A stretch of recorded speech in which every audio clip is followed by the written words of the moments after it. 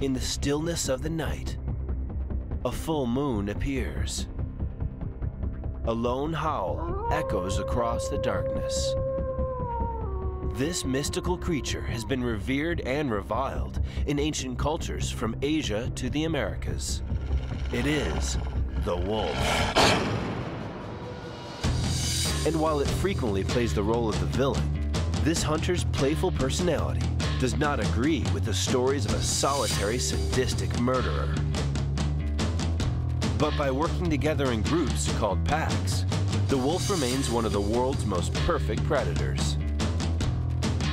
The gray wolf is known by many names: the timber wolf, Arctic wolf, or tundra wolf, and is one of the most adaptable killers on the planet. Found everywhere, from the snowy tundra to Rocky Mountains and green forests, wolves are designed to go anywhere and kill anything.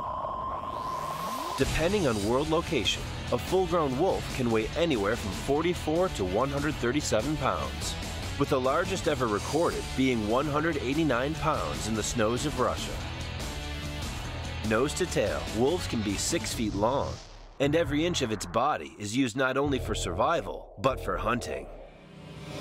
Once prey is found, or a territory won, the gray wolf celebrates with its trademark howl. Believed to howl for camaraderie, different pitches and sounds communicate many things. One howl tells other wolves to meet at a specified location, and another howl warns that you're entering into a new territory. A strong howl can be heard 10 miles away. With a narrow chest and large hind legs, wolves are built for stamina and distance. Wolves can trot at 6 miles per hour for several miles, but can also reach 40 miles per hour during a heated pursuit. Unlike people, wolves are digitigrade, meaning they walk on their toes, which helps them move lightly and quietly. Slight webbing between each of their toes helps them tread through snow. And while prey might bumble through uneven or slippery terrain, the non-retractable claws of the gray wolf give them a firm grip in the ground so they don't lose their balance. The dual layers of fur play an important part in the gray wolf's survival. The coat's rough outer layer repels water and dirt, while the soft inner coat is water resistant, giving the wolf insulation. Based on where the wolf calls home, its coat can range from snowy white to midnight black to many shades in between. Whatever will give it the best camouflage.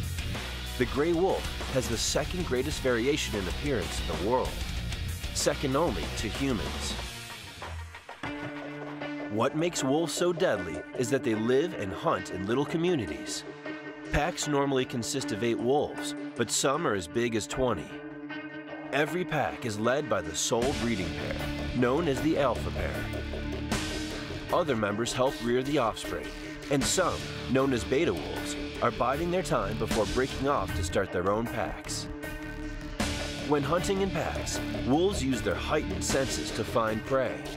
They primarily hunt by scent, possessing over 1 billion more scent receptors than humans. Wolves can also hear more than twice the sound range of people, and their mobile ears can rotate 180 degrees, which helps them pinpoint exactly where a sound is coming from.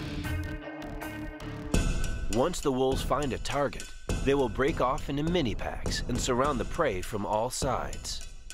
Equipped with their 4 canines, each 1.5 inches in length, they then bite the legs and upper thighs of the prey. Each bite can leave a 6-inch gash, leading most prey to bleed to death.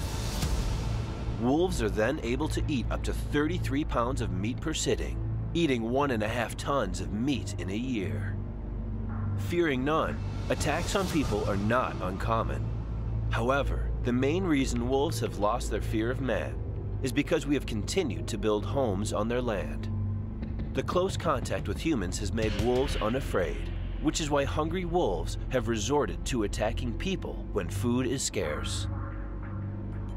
Hunting and extermination has made wolves' numbers but a fraction of what they once were. However, because of recent conservation efforts, wolves are of least concern when discussing endangered species.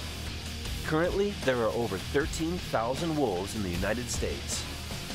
Today, rival wolf packs are the biggest threat facing wolves in the wild. Extremely territorial and proud, defending land often leads to death matches. So the next time you hear the gray wolf's solitary howl, tread carefully.